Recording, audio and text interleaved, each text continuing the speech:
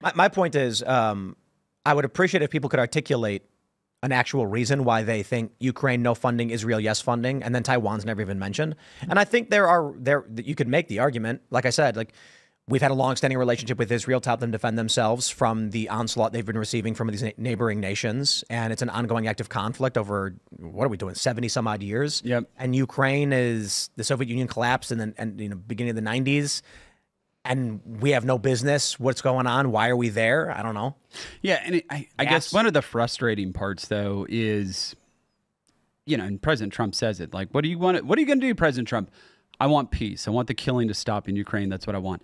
And it feels like that's not what they want, right? Because as Bobby Kennedy's pointed out very clearly, that there was a deal on the table, right, to broker some type of peace deal. Over a year and a half ago. And right. And that was completely scuttled. And certainly, look, I'll take their point. Do we want Russia on the border of Poland? No, probably not. But to that...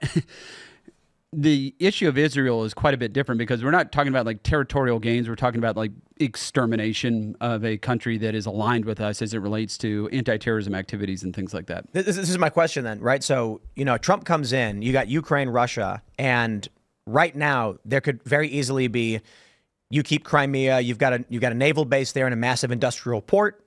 The Donbass, we're not going to let that go. The fighting stops. And then there's some concessions. Maybe Russia gets certain access via a land bridge to Crimea, but it ultimately ends the conflict. That doesn't exist with Israel. Trump comes in and says, I want the fighting to stop. They're screaming death to Israel. Yeah. Hamas has, they removed it, but in their charter was the line from the Hadith about how they are required by their religion to kill Jews. The thing with Israel is, and it's a question I have for you guys, because I don't know that I have a good one. What do we do? Clint, this one's for you because I'm genuinely curious about the libertarian perspective on this. What should the U.S. do right now? Like, let's say you woke up tomorrow and they said, Clint, you are 897,426 in line for the presidency, and it's you, baby, somehow. What would you do?